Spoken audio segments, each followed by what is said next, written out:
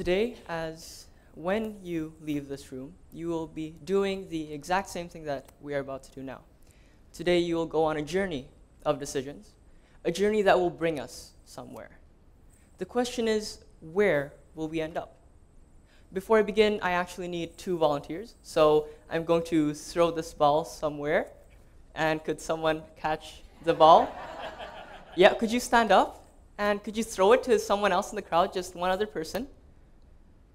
Yeah, okay, would you both mind going down here with me on stage?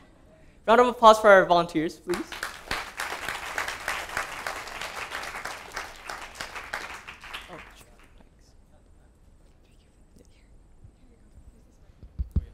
So, yeah, could you stand on this end of the table, and could you stand here? Yeah. What's your name?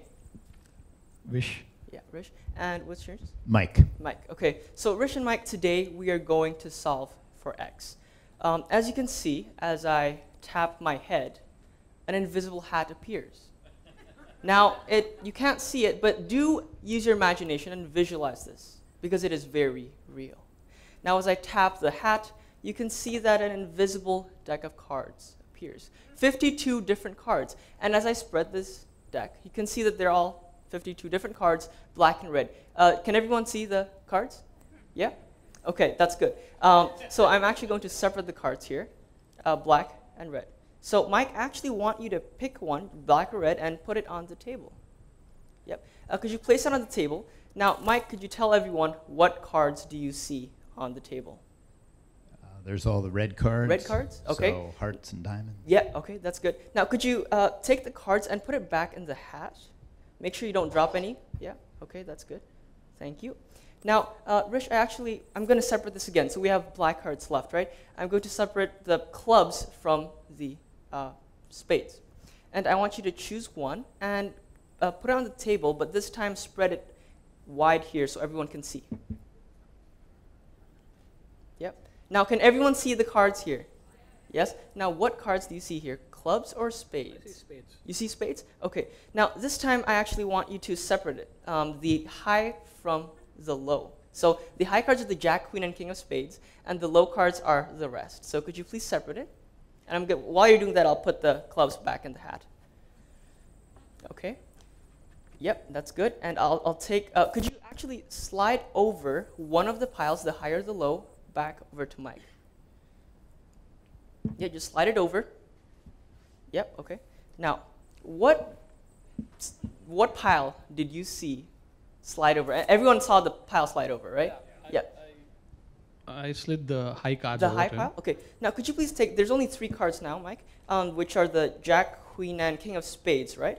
Now, I want you to put it behind your back, okay? And make sure we don't see the invisible cards, so just keep it safe behind your back. And I want you to choose one, okay? I want you to choose one, and while we're doing that, could you put the low cards back in the hat?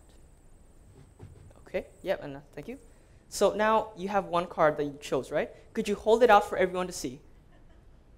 Can everyone see this card? Now, could you tell everyone what is the card you're holding? The Queen. The Queen of Spades, right? Queen of Spades. Now, I want you to make sure everyone sees it, make sure I don't touch it or anything, and I'll take the other 2 cards here, and I'll put it back in the hat. You see, after 52 cards, black and red, clubs, hearts, spades, and diamonds, after all the decisions that both of you have made, we have ended up with 1 card in your hand. Now, I'll take the card, okay? You see, when we're solving for X, the answer doesn't